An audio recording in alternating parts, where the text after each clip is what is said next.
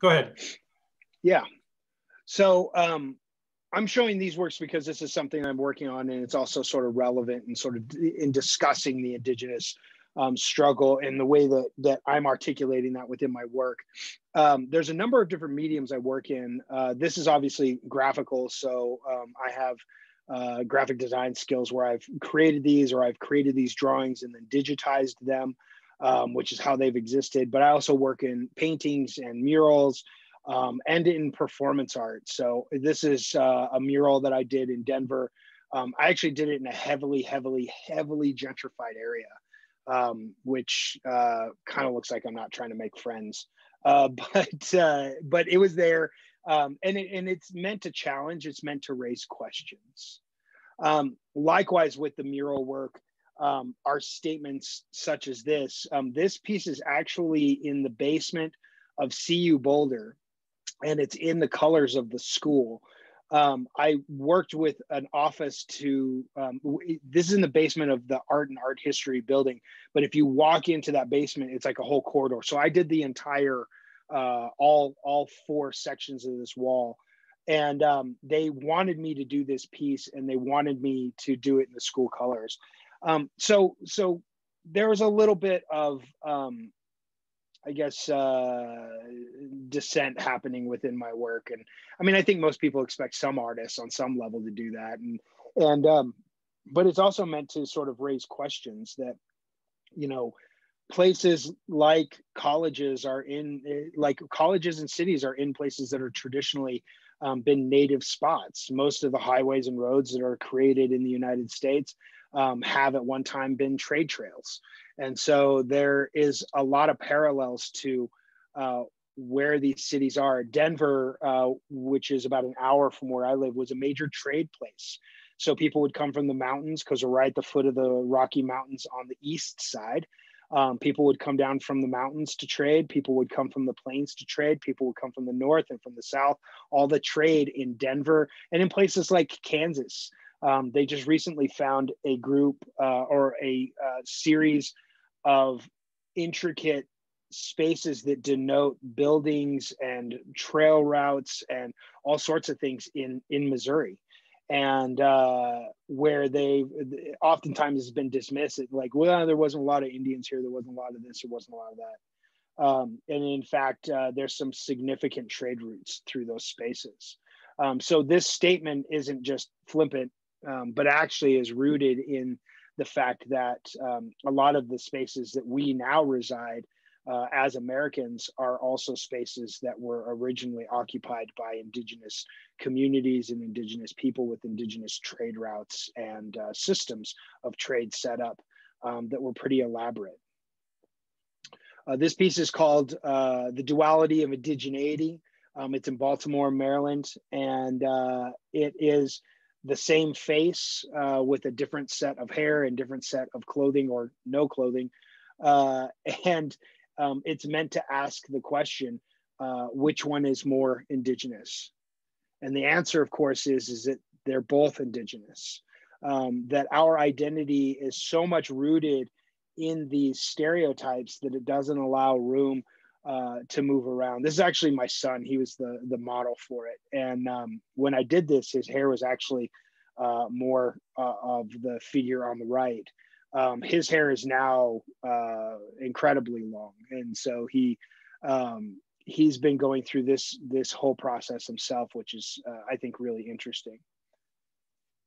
And I also want to say, and Reverend, if you can sort of, validate this, if anybody has any questions and wants to put them in the comments section, we can continue. I can talk along the way. I can talk on my own all day, but we can put questions in there if something pops up that you guys have some questions about. And if Reverend Capo could facilitate that, that'd be great. I will. Awesome. This is a new piece. I say new, it's a few years old now.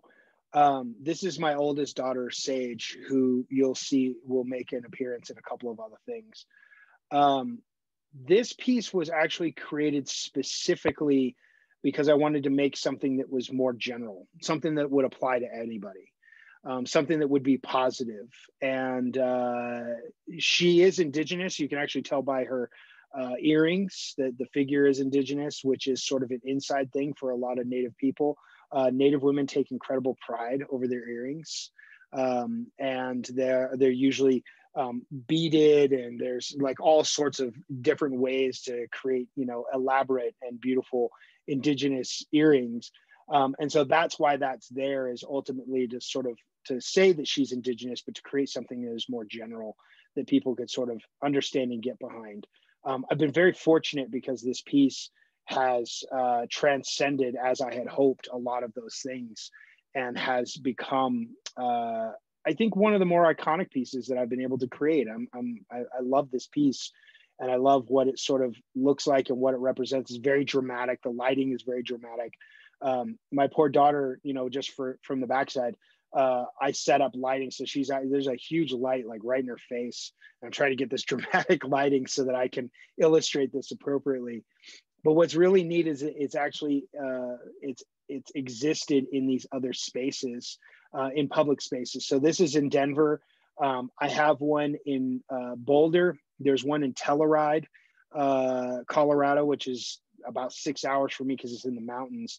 And there's one in Duluth, and I don't see any reason why it won't continue to exist in these spaces. But it is meant to just simply be a positive statement.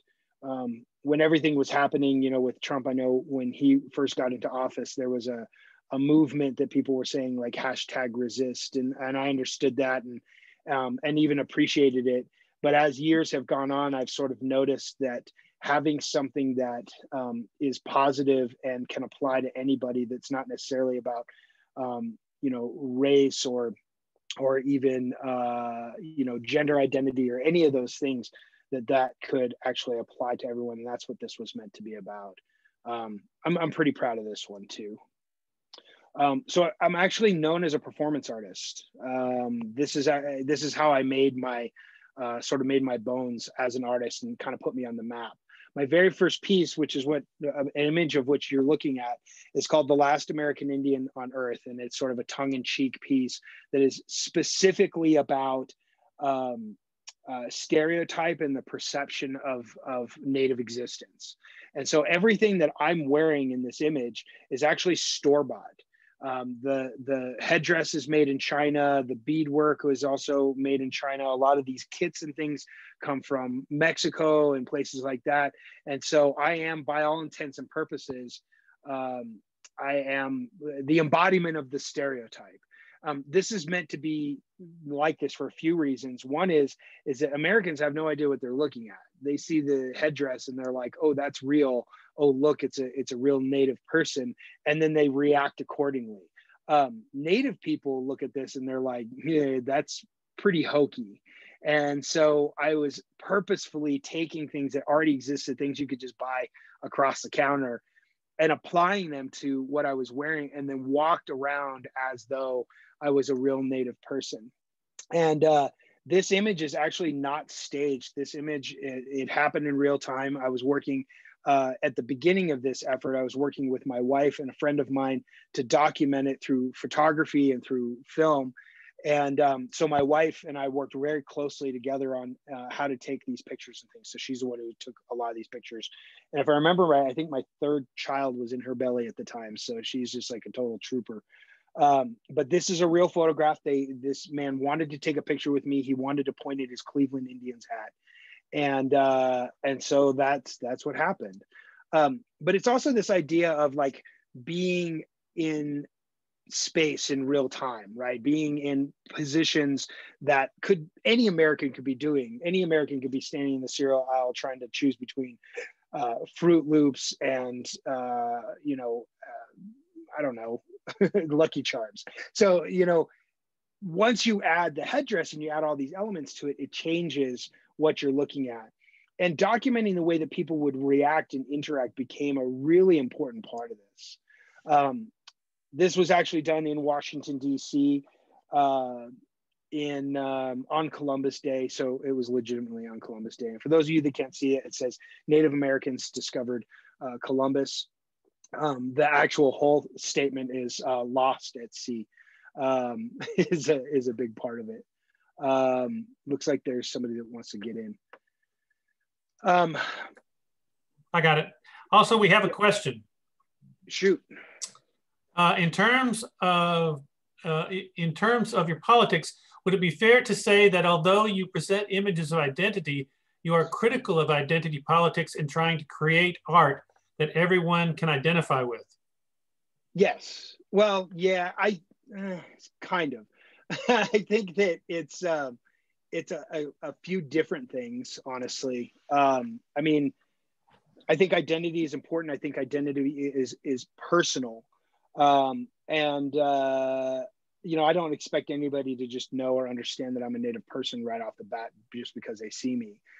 It might help because my hair is long and, you know, often braided, but ultimately, this is a complex set of conversations. There's a lot of Native people that don't agree with anything that I have created.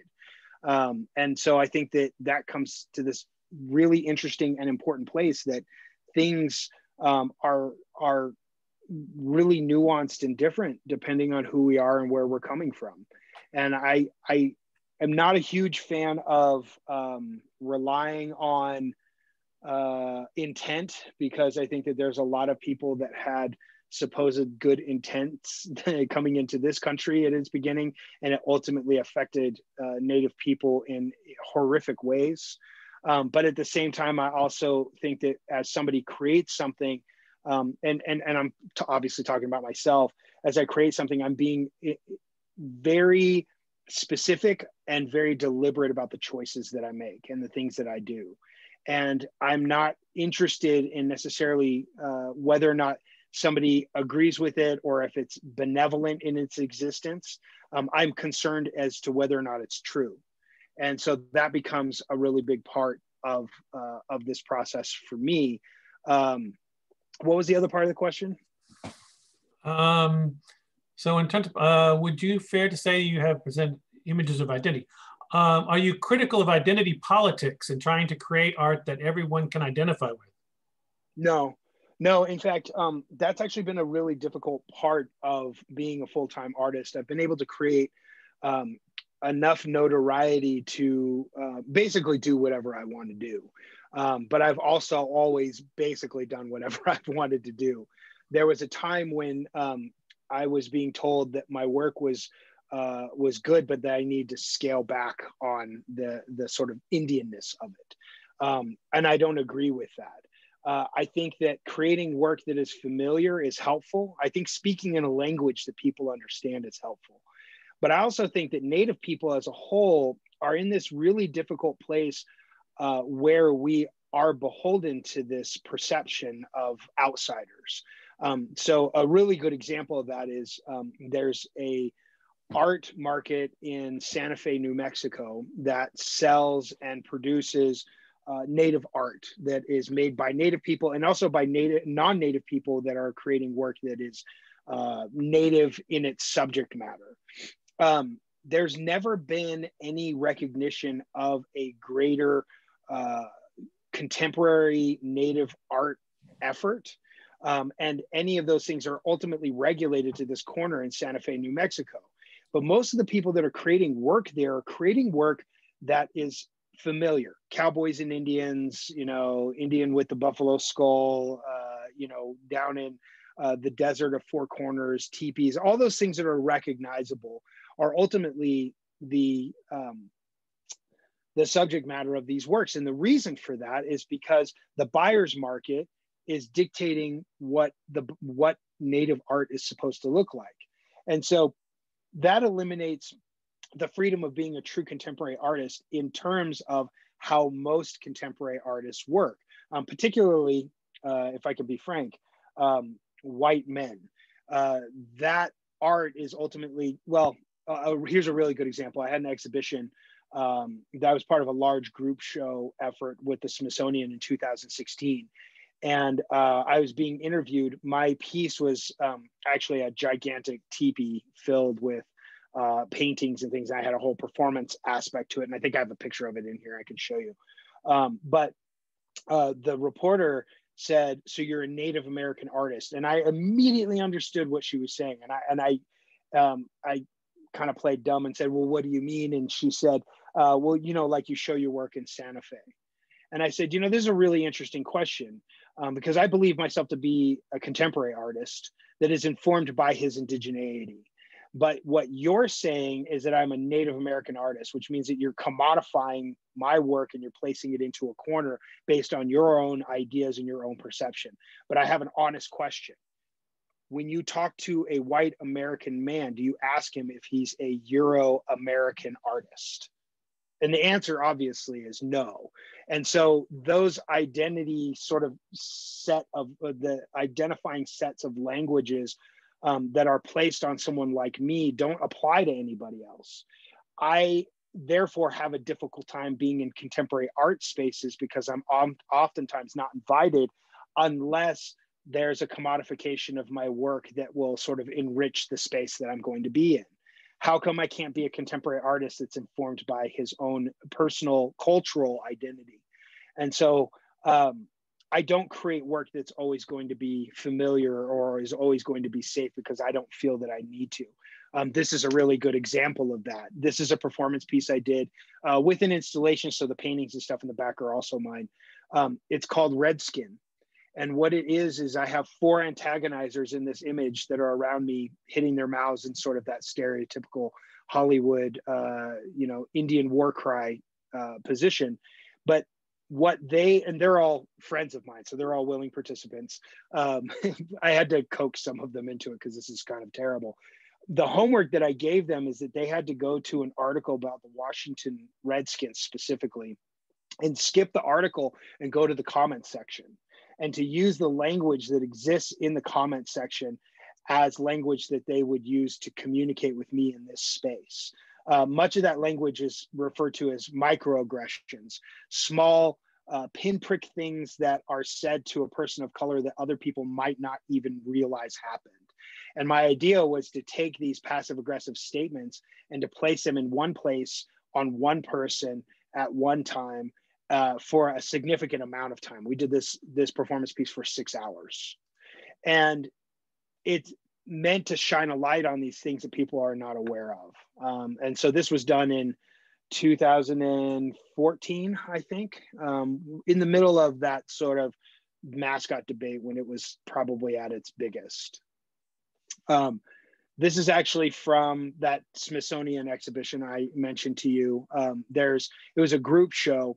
It was an interesting set of circumstances because this group show had all kinds of people from all over, from different places. So the woman in this image that I'm standing next to on the left, her name is Anita Yo Ali. She's a Cambodian refugee and Muslim woman who lives in America. Her piece, we were in the Arts and Industry building on the National Mall, which is basically a big X. And at the apex of that X was a fountain, and they built a stage over the fountain, and that's what we're standing on. This is her installation, and she's surrounded by, I think, 100 American flags. And the premise of her work in 2016, where there's a fair amount of anti-Muslim rhetoric happening on the campaign trail, her question was, can a Muslim American be a patriot? Which I think is a completely fair and valid question that has, I think, a lot of different arguments associated with it. This show was called A Culture Lab on Intersectionality. It was called Crosslines, A Culture Lab on Intersectionality. And there was over 40 plus artists, and the Smithsonian, the Board of Regents and the Office of Public Affairs had a problem with 2 artists, and it was me and it was Anita. And they censored our work. They said that we could and couldn't do certain things. They wanted me to actually take my work to the National Museum of American Indians and share it with the director. His name is Kevin Gover, to make sure that my work was appropriate, and to check my identification card to make sure that I was a real Native person, that I had the right to create work with this voice. And likewise, Anita ultimately landed in a place where they said the only way she could participate is if she didn't speak to the public within the bounds of her performance art. And they put that in writing. It was in her contract. And so Anita and I were having this shared experience, and we became very close as a result of it. And we decided that we wanted to do what the title of this exhibition was, and we wanted to intersect. And I came into her space and we stood together for this photograph. And we were lucky to get this photograph because this whole thing lasted all of maybe 6 minutes before I was forcibly removed from the stage. And it was a set of interesting circumstances. Like, I don't know, I knew that this was important, but I don't think I realized how incredibly moving it is until I was up there. The experience of being a Muslim American in 2016 with a campaign trail that was spewing nothing but vitriol against Muslim people, talking about Muslim bans and also putting Muslim Americans into a database.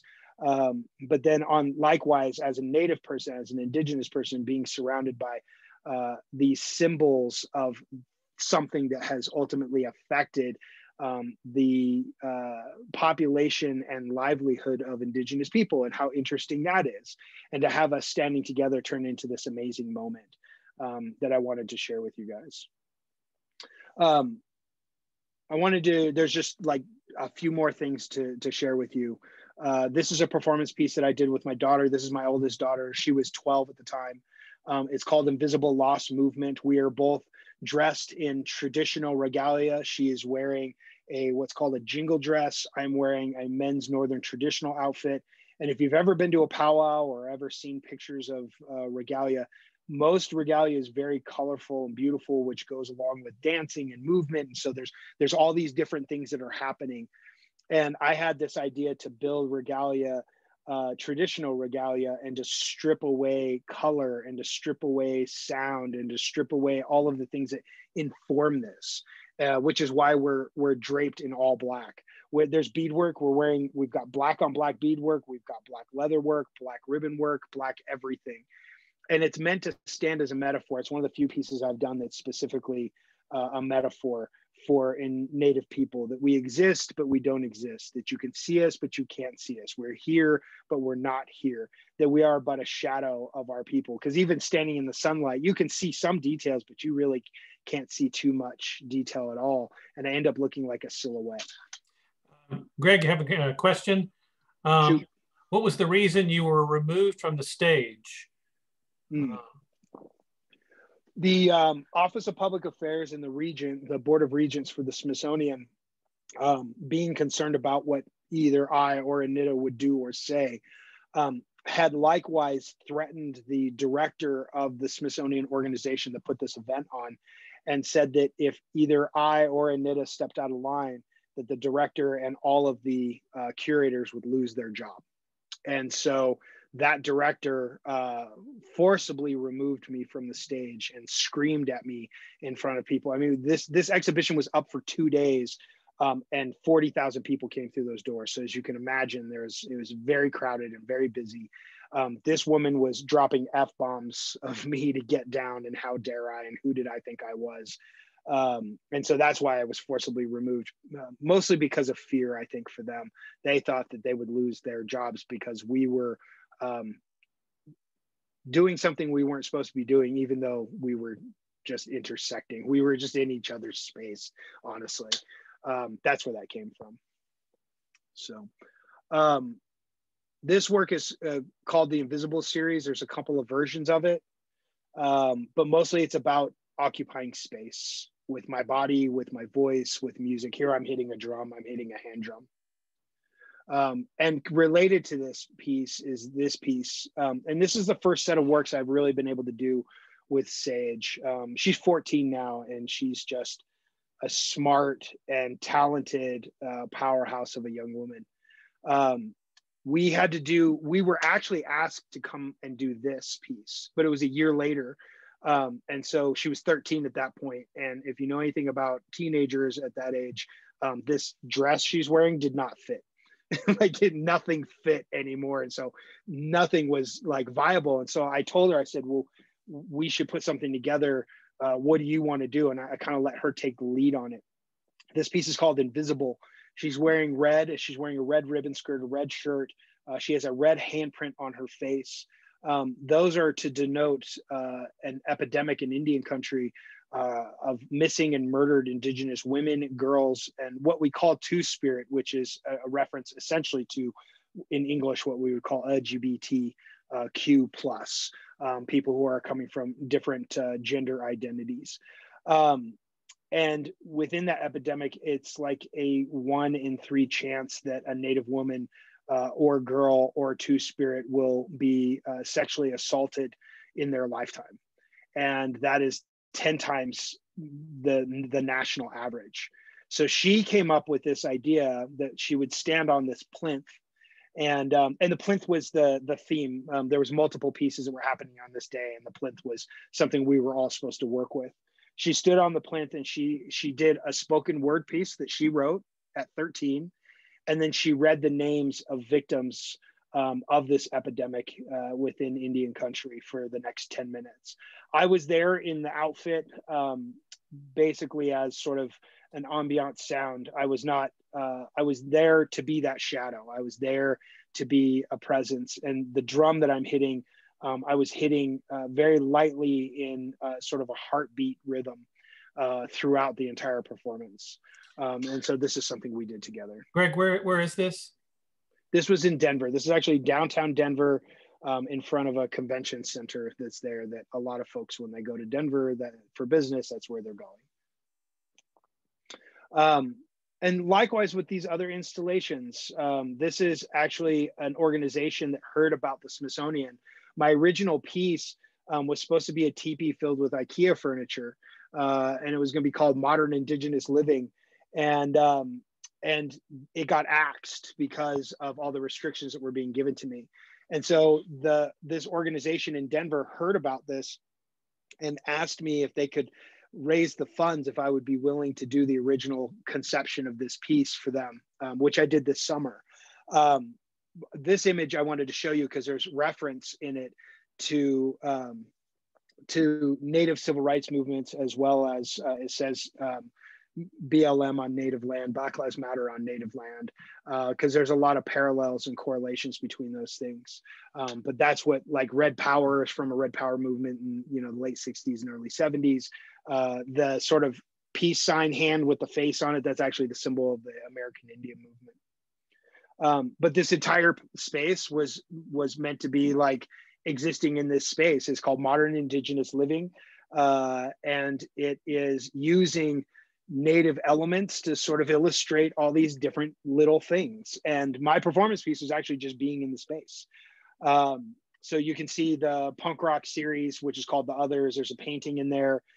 There's a sign in there that says Columbusing, the act of discovering something that is not new. These are all little sort of nuanced things that exist within Native culture, contemporary Native culture, that are kind of funny as we've gone through this process of asserting our own identity. Even the bookshelf, the lower half of the bookshelf are books written by white people about Natives, and then the books from the second half up are books that are written by Native authors. Some of them are fiction, some of them are nonfiction, some of them are political, some of them are historical. There's just a whole number of different things happening, and I labeled each of them. The ones that are written by white people about Natives are labeled as fiction, and then the ones that are written by non-Native artists, or by Native writers and artists, regardless of their subject, are labeled as nonfiction. And the reason for that has to do with the way that our stories are told, and whether or not we get to inform those stories. And we're at a point in time now where there's no reason that we shouldn't be able to tell our own stories. There's no reason that we shouldn't be able to represent ourselves within these spaces. The last one I want to show you is this. This is a mural I did this summer in Colorado Springs. It's called Take Back the Power, and sage, of course, is the subject matter. It stands 77 feet tall, which you do not realize how big that is until you're standing in front of it. And it's in downtown Colorado Springs, which is politically the second most conservative city in the country. And we were able to pull this off downtown. It's meant to, the halo around her head is going back to that point of divinity that I mentioned earlier. She's wearing a band t-shirt to her favorite punk band. And she has the red handprint on her face to denote missing and murdered Indigenous women. This is a statement of missing and murdered Indigenous women, girls, and Two-Spirit, but it's also a statement of modern existence. And while it seems like such a simple thing, this is incredible. This has never happened before. There's never been a mural that's been made this big that is making a solid statement about modern Indigenous existence and challenging Judeo-Christian ideas of divinity, because we believe that our women are divine. We believe that our Two-Spirit are divine. We believe that our children and our elders are divine in nature. And so that plays a part in this as well. And there's another mural that I created that is kind of along the lines of the same one, but just a different, of the previous one, but sort of a different set of circumstances. And the other mural, the last mural that I did this summer was this one, which is part of that punk rock series, which seems appropriate given Black Lives Matter and everything else that took place. This is from a song called American. There's an apostrophe M, American, punk sung by a band called The Descendants. It's actually a Bush era punk song. It says, "We flipped our finger to the King of England. We stole our country from the Indians. With God on our side and guns in our hands, we took it for our own. A nation dedicated to liberty, justice, and equality." And the native is saying, "Doesn't look that way to you. It doesn't look that way to me. The sickest joke I know." So again, that sort of intersection of popular culture, American identity, and ultimately Indigenous voice.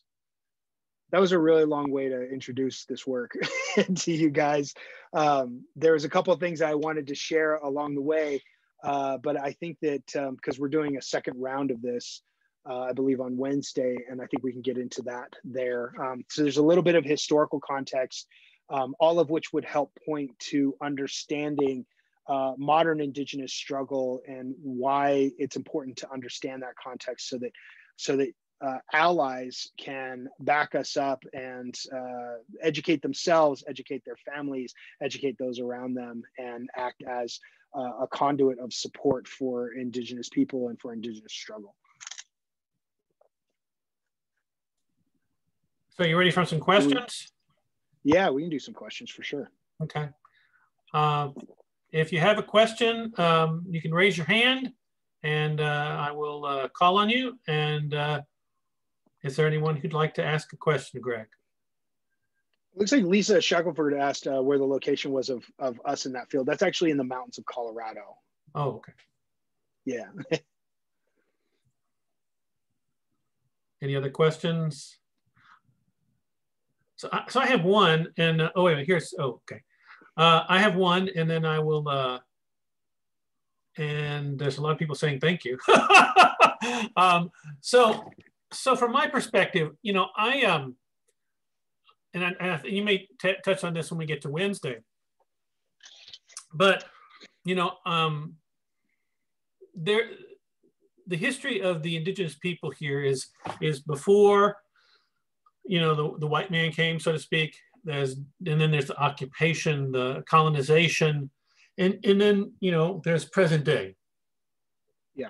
And how all those pieces fit together today are complicated. You know, for me, it's complicated to take in. You know, we talk about, you know, the history when there were, you know, trails and trading places. And then those being consumed by or co-opted by the white Americans. You know, I guess I wonder, you know, as I think about this whole history thing, you know, where, and again, we may talk about this one day, where Native Americans are going now, and what they're really wanting, because I'm hearing different things from different people based upon this entire journey. Things like, you know, some of the Indigenous people here are talking about, you know, taking care of the environment. I've heard of people talking about reparations, returning land, you know, so that this is a complicated issue. And I guess I don't know, it's clearly articulated, but I'm wondering what your thoughts are and, you know, how all these things are informed and where it's going right now. I think it's all valid, honestly. I think that there's a number of different things, because there's a number of different things that we're contending with too. Like the Navajo Nation is the largest tribal nation in the United States. They have the greatest amount of members of their tribal community and span the greatest amount of space in the United States. They span over 4 different states: Arizona, New Mexico, Colorado, and Utah. And so these things, like going back to that sort of diversity of representation and ultimately the diversity of thought, half the Navajo Nation is Republican, and they are really into all of that. And then there's like the other half, that isn't. And I'm being mildly I'm generalizing a bit, because it might not be quite exactly half, but there's a significant amount of conservative political thought that happens in those spaces. And so within those spaces, there's people that don't care about a lot of those things. They don't care about mascots. They don't care about cultural appropriation or representation. They care about things that are different, and whether or not that's valid, I suppose, is up for debate. But likewise, like the Lakota people, they want treaties to be fulfilled. The Black Hills were supposed to be theirs, period, and was ultimately desecrated by Mount Rushmore, by the creation of Mount Rushmore. If you can imagine your holiest place, and having your oppressor carve the faces of their grand leaders into the side of that sacred space. That's what happened with Mount Rushmore. But then if you look at the Mohawk, who weren't a part of the sort of treaty moments that were part of the expansion west and manifest destiny, they're not interested in treaties. They don't want to have treaties with the United States. They want to have their own sort of set of circumstances. And likewise, each individual tribe has a different set of circumstances economically as well. There's a lot of tribes that have gaming facilities. And let me make clear, a gaming facility is not always a casino. Sometimes it's a bingo hall. And so, there is this effort to create those spaces is meant to create an economy on reservation spaces so that they can take care of the roads and pay for schools. And the same as a state, they do those things. And it's good to actually think of reservations like a state within a state. That's why you can have a reservation that has a large gaming facility in a state that doesn't allow gaming. And so those needs are different. My tribe is in Nevada, where gaming is already legal. There are slot machines at the gas station and some other places, like everywhere you go in Nevada. There's slot machines at the airport in Nevada. If you go within those spaces, like they don't have the same economical situation as they would in South Dakota. And so our economy is very much based on the lake that we have within our reservation and the recreation that's created within that lake. And a lot of our efforts, like most of the medical efforts, are being facilitated through outside vendors that the tribe has created a relationship with. The one place that our tribe specifically gets help from the federal government on the medical side is through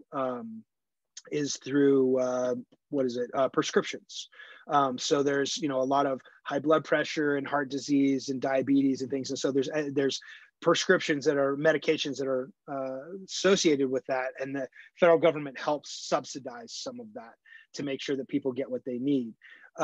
Whereas in there's a Lakota tribe in South Dakota, nearly everything that they have is being subsidized in one way or another by the federal government.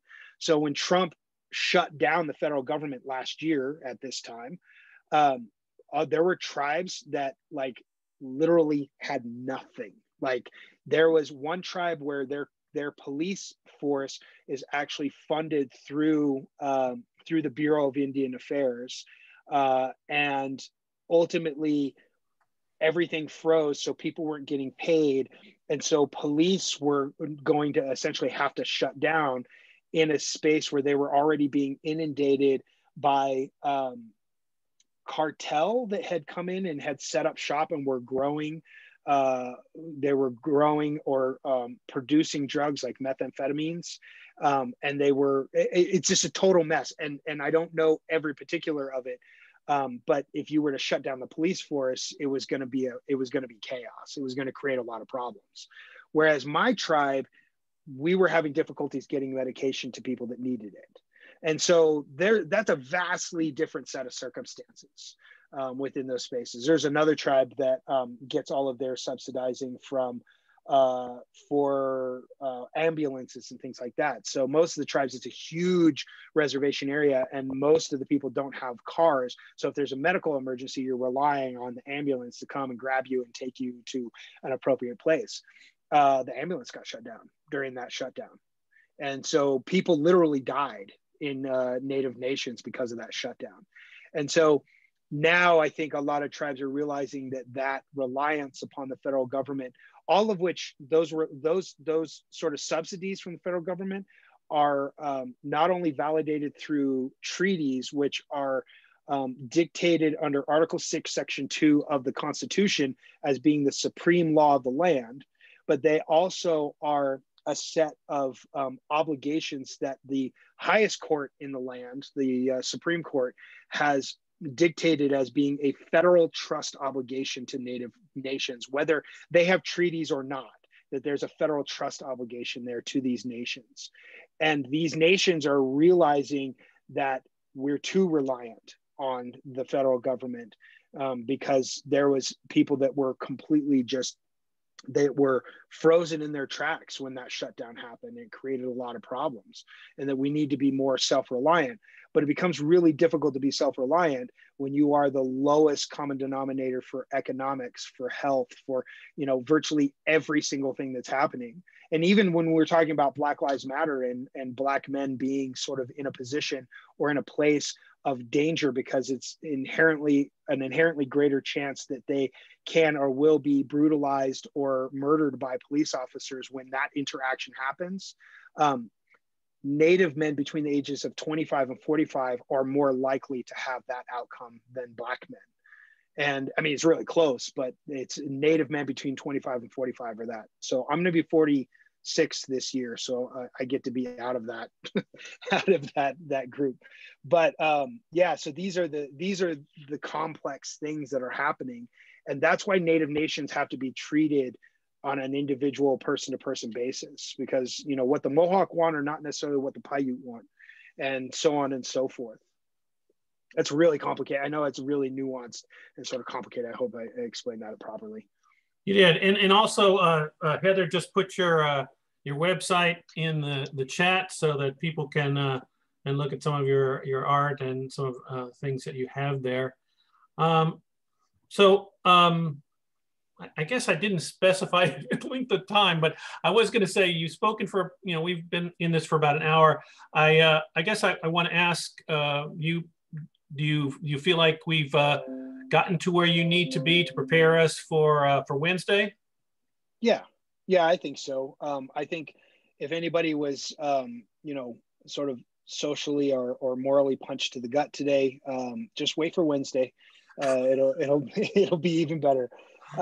Because there's a lot of things that, like especially the events of this week, I think have shed light on where we are at from an equality point of view for people of color, the reactions that have happened there, and there's been an enormous amount of things that have happened to Black and Indigenous people over the last 5 years that would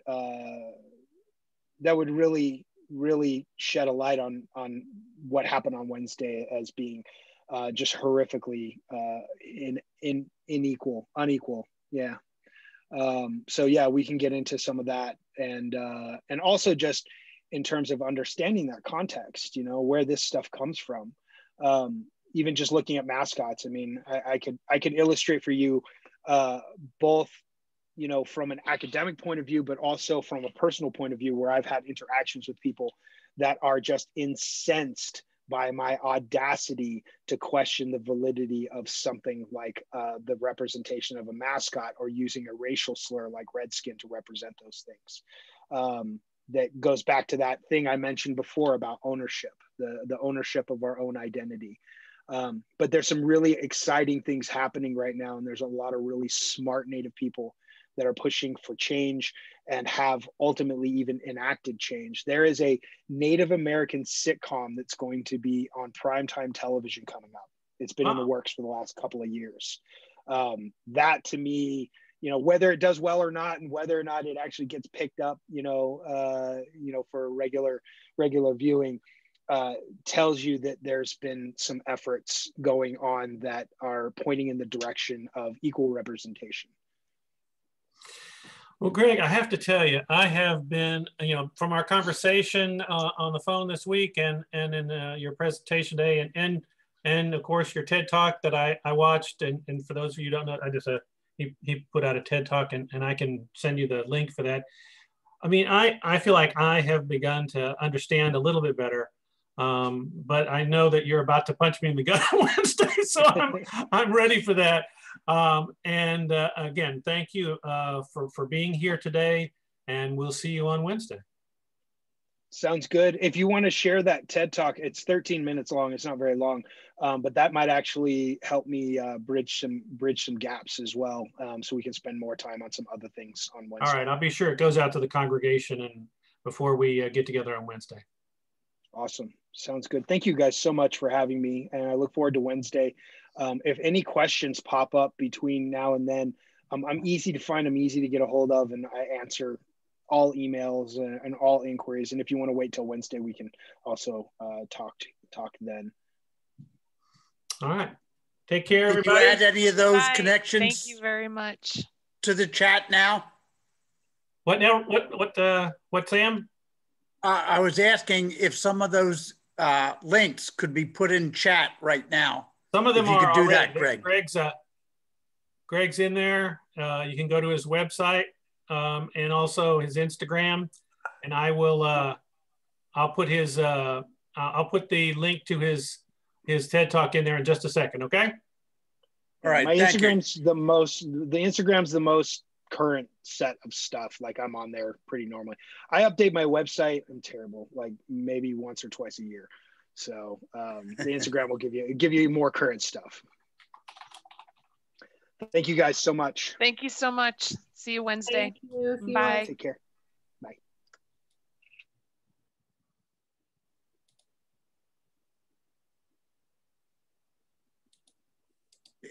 By coming in late, I think I missed some of those links that were already in chat. I got it. Here it is. No, they're okay. That's for his TED Talk right there. Did you get it?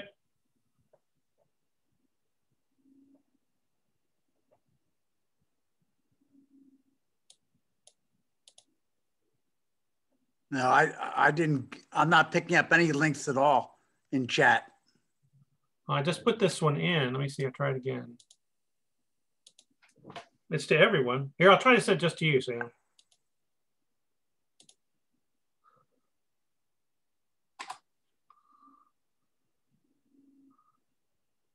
Did you get that?